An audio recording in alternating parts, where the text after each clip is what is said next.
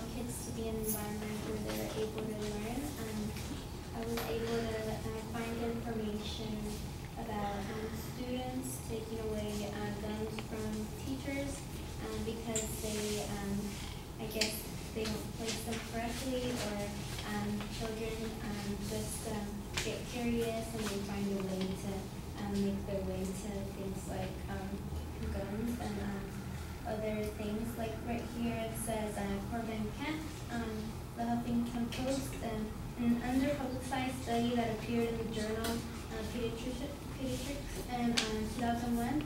Jeffrey Jackman and a group of his associates asked 29 groups of 2 boys, most of whom were 10 years old, to wait for 15 minutes in a room with glowing mirror, 2 water pistols, and an actual .380 caliber handgun were partially concealed in various locations in the room. The handgun was triggered to make the sound of discharge when the trigger was pulled with sufficient force. 48 of the 64 boys found the handgun, 30 boys handled the gun, 16 boys pulled the trigger, and approximately half of the boys who found the gun thought it was a toy. So the most up-to-date FBI homicide data indicates that children's death is a total of 1,448 for 2010. Out of those, 165 of those deaths were in the hands of other children.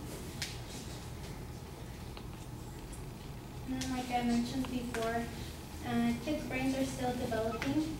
In the first 5 years of life, your child's brain develops more faster than any other time in their life.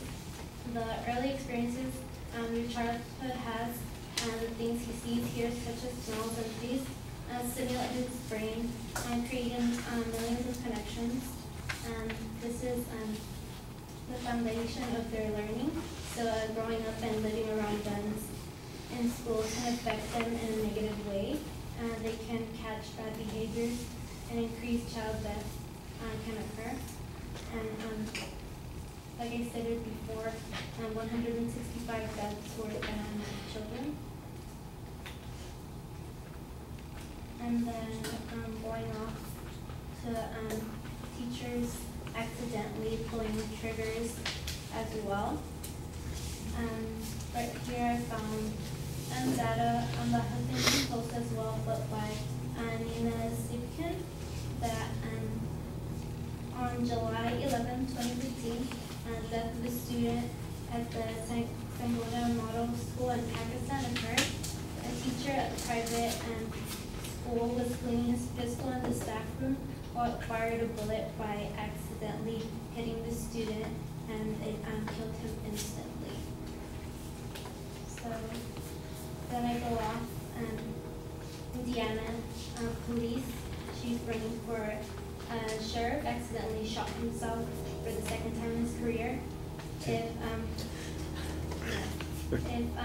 professionals accidentally shoot themselves, would you make it think that those teachers who get the training for about 4 to 6 hours would be qualified for this? That's it.